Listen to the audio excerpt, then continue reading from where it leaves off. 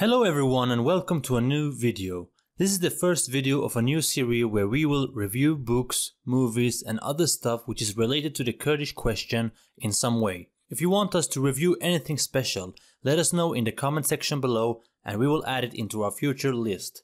For the first episode, we will review this book by Joakim Medin called Kobane, The Kurdish Revolution and Struggle Against the Islamic State.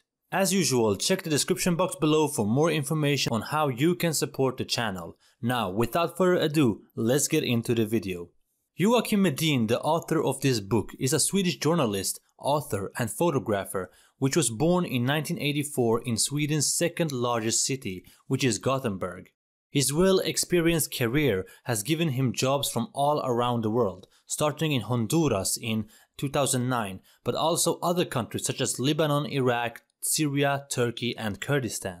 Now, this book with the main title Kobane became Medin's first book and was released in 2016, and since then he has released a few other titles focusing on other topics around the world. Now, before going into the book and our review of it, let's take a look at an interview with Joakim Medin about the book of Kobane, where I felt that some parts were very interesting to look at and think about. We will cut a little bit in the interview, but if you want to see the full video, we will provide a link to it in the description box below.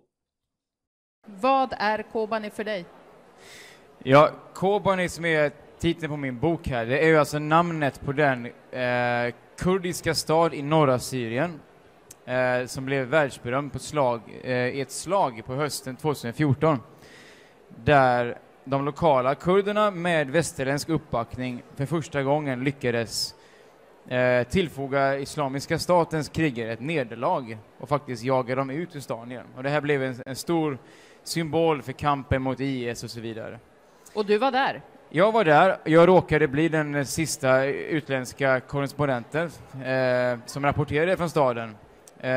Vilket både fick mig att inse förstås kraften i media och rapportering och så vidare. Men för mig blir det här också väldigt intressant att se hur ett skifte kom. Hur kurderna gick från att tidigare ha varit i periferin i det här kriget. Många känner inte ens till att det bodde kurder i Syrien eller vad de sysslade med. Till att plötsligt bli liksom fokus för all uppmärksamhet. Och hur förklarar du att den mäktiga irakiska armén inte har lyckats mot IS, att amerikanska flygbombningar har bara delvis lyckats mot IS och sen kommer kurdiska miliser och lyckas tillfoga Islamiska staten detta nederlag? Vad är det som ligger bakom det? Är det för att de har kvinnliga soldater? Nej, det är det inte. Va? Nej, det är det inte. Och det är det här som är för det mesta ganska obekvämt för västerländska regeringar, framförallt USA, att diskutera, eftersom det är de som backar upp de här kurderna. Och det är också det här som ganska många journalister som inte själva rör sig och arbetar i trakten förstår, att kurderna här är som en slags autonom förgrening av den kurdiska PKK-gerillan som har krigat i över 30 år mot den turkiska staten för att få rättigheter och någon form av självstyre.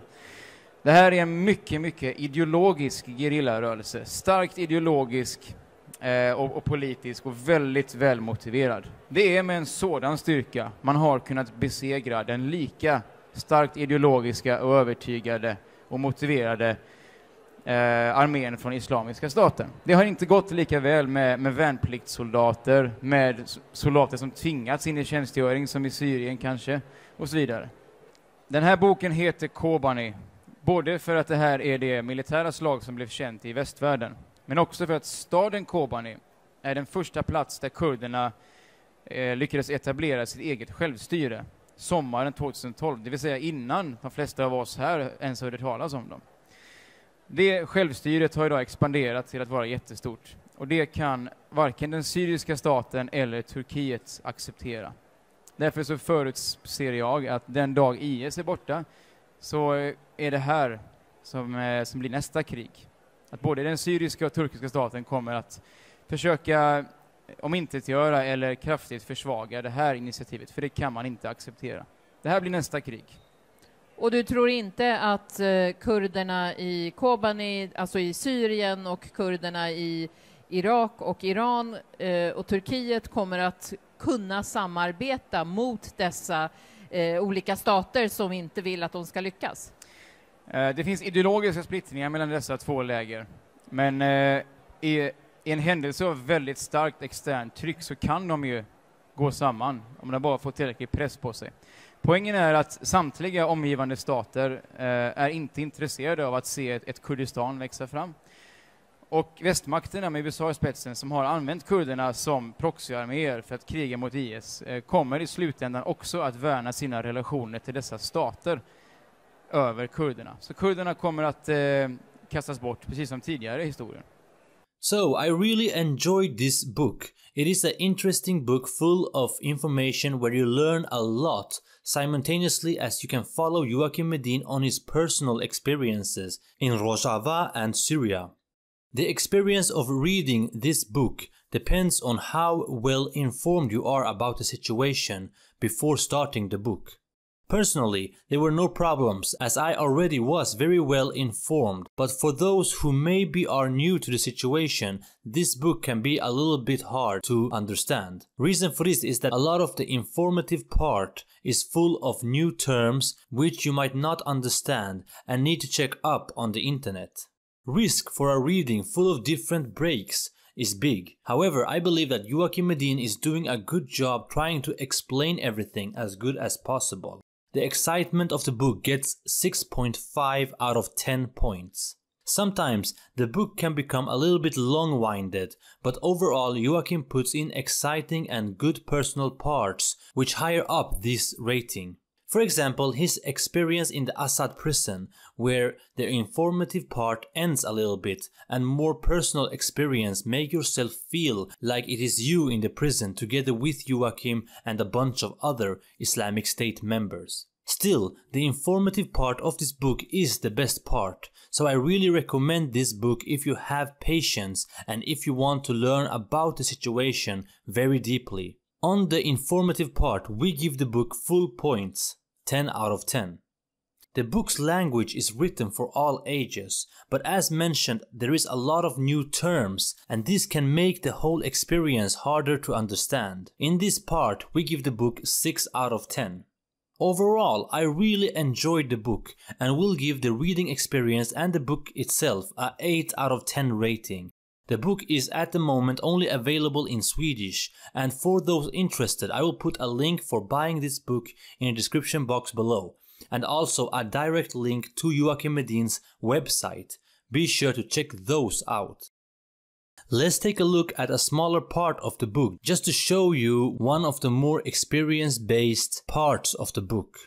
Någon dag senare åker Abdul Salam, min danska fotograf Torkil Rote och jag ner till en snustorr jordplätt utanför Tel Khosher.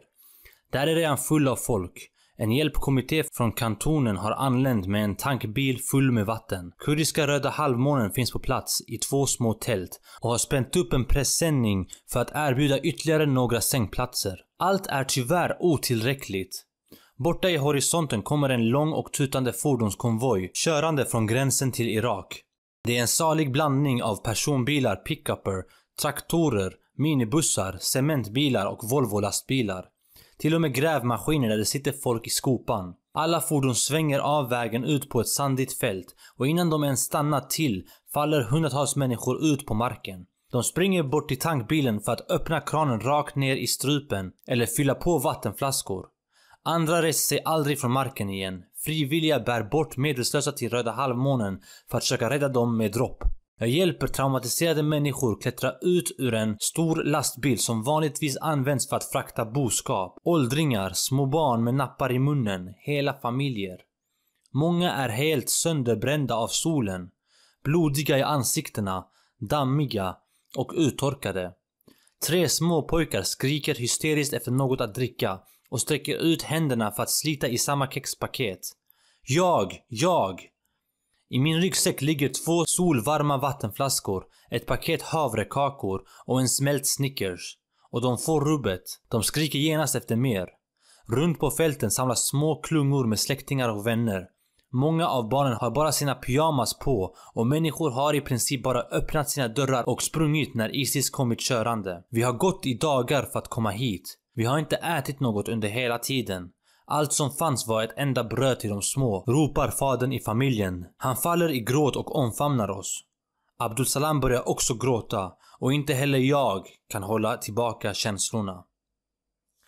Alright, so that's it for this review. As mentioned, all the links are available in the description box below. Don't forget to hit the like button, comment down below and subscribe to the channel so that you don't miss any further videos in the future.